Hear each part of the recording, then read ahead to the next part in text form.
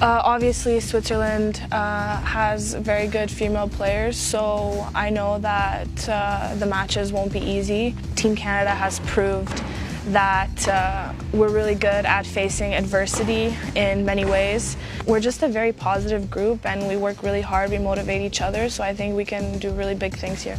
I don't see any challenges, that this is an opportunity and this is a great opportunity for Canada, that we have an experienced team and they are helping me a lot over here, so it's great to be a part of it.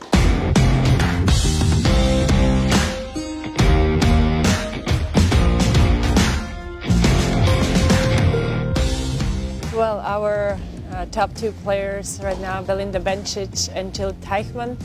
I think Belinda had a great last season with winning a couple tournaments and making semifinals at the Grand Slam.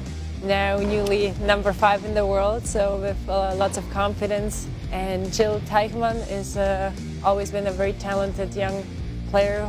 They're the same age, and the evolution she made, and she'll be given the first time a chance to play a Fed Cup tie in singles, and I'm really interested what's going to turn out.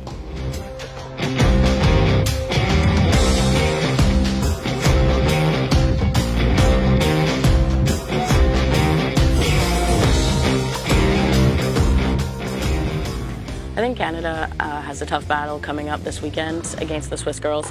They have a lot of highly ranked players and definitely have that experience as individual players and also in Fed Cup. So I think it's important that we just fight really hard as a team and leave everything out on the court, and we'll see what happens. Yeah, it's no doubt that we have a tough challenge ahead of us. I mean, the Swiss team, they have a great lineup. It's another challenge for us that we're going to be playing an away tie, but the girls are used to that. Our last couple ties have been away, so they know the crowd's going to be against them, and we're expecting tough matches. Obviously, Belinda is a great player.